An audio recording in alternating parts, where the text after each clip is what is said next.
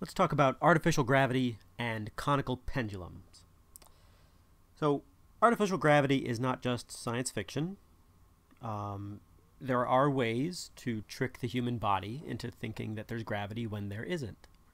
One way is imagine a big cylinder, and imagine that cylinder is spinning around, and a person is on the inside edge of that cylinder. Okay, so that person will feel a force toward the center, assuming that they're moving around with the cylinder.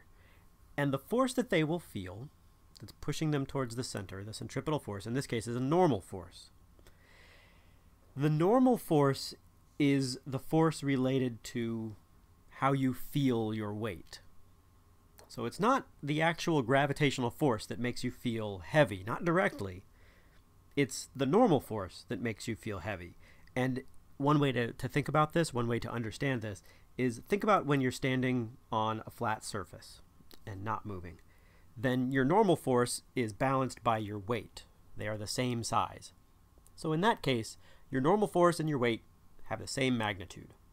Okay, now imagine that you're in an elevator and the elevator is accelerating upward. When the elevator accelerates upward, you have to have a greater normal force than weight. So the normal force is bigger than the weight is. And in that case, you feel heavier. When an elevator accelerates upward, I don't know if you've ever done that, you probably have, but you feel heavier in that moment. And that's because the normal force is greater. The normal force is the force related to how heavy you feel. So back to that person on the space station that's rotating, there's a normal force on that person. That person will feel like they have a weight. Now, they don't technically have a gravitational force. They don't have that weight force acting on them. They're out in space somewhere. But that person will sort of be tricked into feeling like they're heavy because of that normal force. So that's an example of artificial gravity. This has been expanded on. So over 50 years ago, someone came up with this ONeill cylinder. It was probably a guy named O'Neill. And the ONeill cylinder, the idea is that, just like I explained, you have a big cylinder, it rotates, and people live on the inside of it. And there are lots of science fiction images of people walking around on these giant cylinders, and they are just entire worlds inside of it. And it's been used a lot in movies, so like 2001: A Space Odyssey, Interstellar, The Martian, the TV show The Expanse. Yeah, been used a lot in science fiction. It's never been done. It's never been created. And there's some pretty good reasons why not. First is money. It will cost a lot of money to make these things, and the budget just isn't there. And in a lot of ways, the engineering doesn't exist to do this. And also, you can't build it on a small scale. You have to build it really big for it to work. If it were small, like if it were the size of a person and the person was walking around on the on the inside edge, and then their head was kind of at the center, like if it was that small, then their head wouldn't really be rotating. Their head wouldn't really have a velocity, but their feet would. So their feet would feel heavy, but their head wouldn't, and the person would just feel confused, and they'd probably end up throwing up everywhere. But let's do a quick example. Imagine you got this big cylinder. There's a person there. Let's make it a relatively small cylinder. Let's make it 10 meters in radius. And the outside edge, let's make it move at 10 meters per second.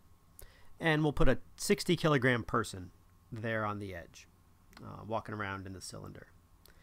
So first thing we'll do is we'll find the acceleration of the person, the centripetal acceleration. So centripetal acceleration is v squared over r.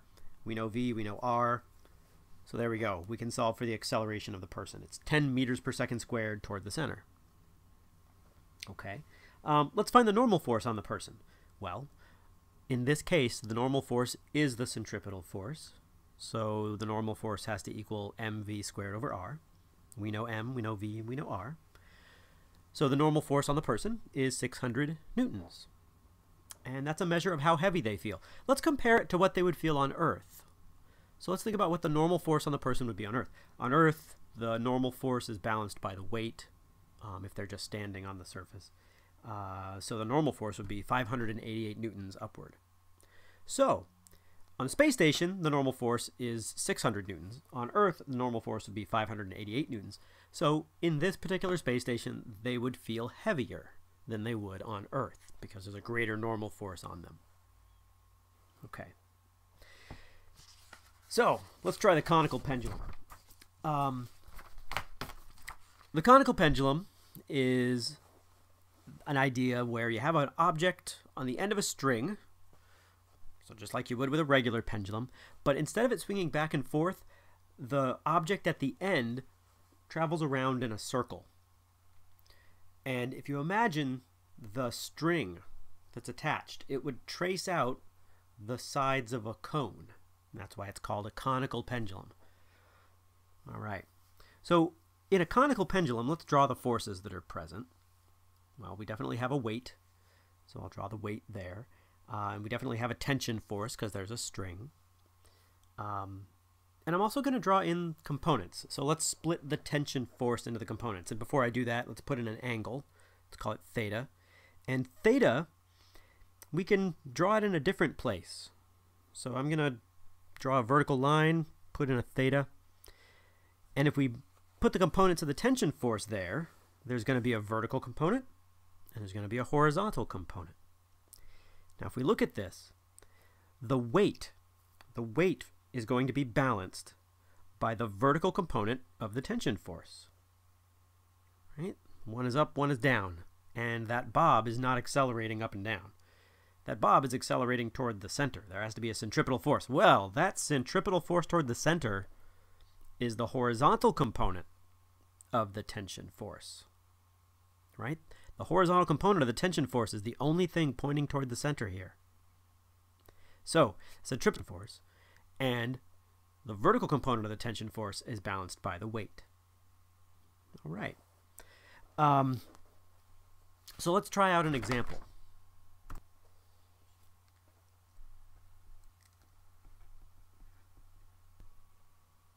So for this example, let's draw the situation. And let's make it a 0.255 kilogram ball. Let's make the circle have a radius of 0.5 meters. And let's make that angle between the string and a vertical axis. Let's make that angle 10 degrees. And we're going to find two things. Let's find the magnitude of the tension force, and let's find the speed of the ball. All right. So again, we know that everything vertically is balanced. So the vertical component of the tension force is balanced by the weight. Well, the vertical component of the tension force, that is the tension force times the cosine of theta, right? It's the adjacent side, so it's related to cosine. So that side is ft cosine theta, and that has to balance the weight. So we can write down an equation. Ft cosine theta has to equal the weight. They have to have the same magnitude. Now I'm leaving out all the directions in there. I'm just saying that they have to have the same size. Right? I'm after the magnitude. So if I know that, okay, Ft cosine 10 degrees is equal to the weight, and the weight is m times g. So 0.255 kilograms times 9.8 meters per second squared. And voila, you can solve for the tension force. It's 2.54 newtons. And we don't need to give a direction because I only asked for the magnitude. Okay. And we want to find the speed. So let's find the speed of that pendulum bob. And for that, let's see. Well, we can relate the centripetal force to the speed. The centripetal force is mv squared over r. And the centripetal force is the horizontal component of the tension force. And that horizontal component, that's tension force times sine theta. So to find v, because the horizontal component of the tension force is the centripetal force, we can write down ft sine theta, the horizontal component of the tension force, is equal to mv squared over r, which is the centripetal force. We know the tension force is 2.54 newtons, and we multiply that by sine of 10 degrees. That has to equal the mass times v squared over r. And we have enough information to solve for v. V is equal to 0.930 meters per second. Now, in problems, there will be many different ways that I can give you certain information and not give you other information, but Usually, at the end of the day, the key to these problems is seeing that the vertical component of the tension force is balanced by the weight, so they have to have the same size, and the centripetal force is provided by the horizontal component of the tension force. Okay, so keep that in mind. One other little trick that's common is there's another triangle by geometry, and I'll draw it right here. If you know the string length and the angle, sometimes I'll give you the string length but not the radius. But if you know the string length, you can find the radius. And I'll leave the rest of it to you. But if you look, there's a triangle right there, and that's a pretty big hint.